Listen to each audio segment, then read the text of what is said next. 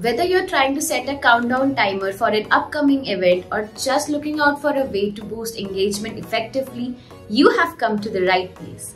In this video, I'm going to show you how to add a countdown timer to your WordPress website using responsive add-ons for Elementor plugin. So we'll do this in 3 steps. Step 1 is to install and activate responsive add-ons for Elementor plugin. Go to your WordPress admin dashboard and navigate to plugins. Now click on Add New Plugin.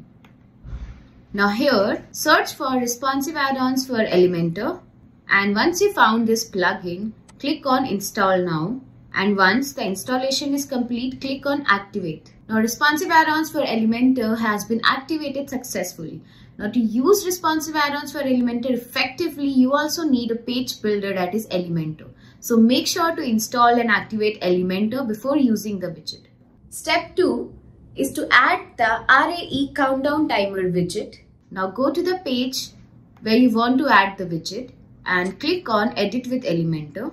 Now here on the left hand side, search for RAE countdown, and once you see this widget, drag and drop it where you want to add it. So this is how the countdown timer will appear by default. And step 3 is to customize the RAE countdown timer widget. Now the first tab is content, and under content you will see first option as type. So here you get 2 options, due date or evergreen timer. If you want to set the content for a number of days, then select due date and set the date here. Or if you want to run the countdown timer for a limited time, then select evergreen timer. Now here under view, you get 2 more options, block or inline. So if you select inline, this is how the timer will appear. And if you select block, this is how it will appear.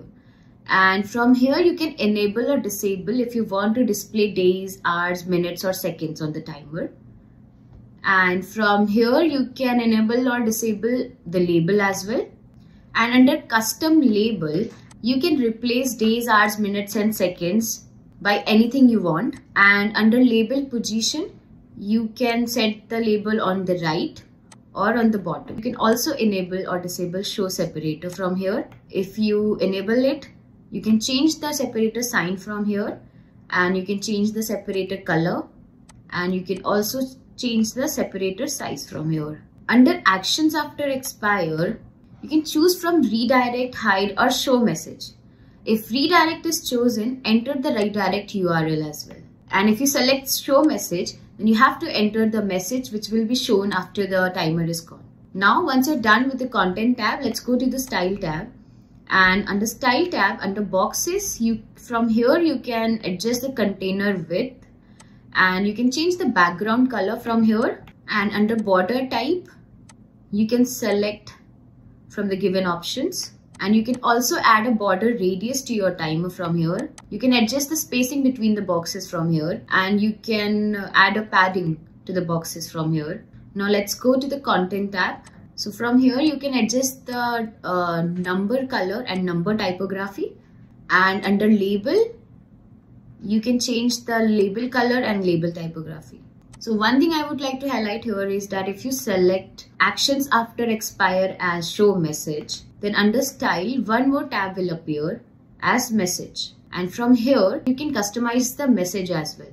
You can change the alignment, you can change the text color of the message, and you can change the typography, and you can adjust the padding from here. So once you are done customizing your widget, go ahead and click on publish, and once it's published, click on view preview changes to see the live changes on your website.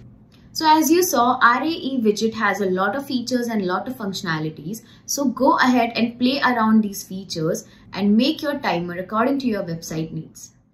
And that's how you can easily add a countdown timer to your website in just 3 easy steps.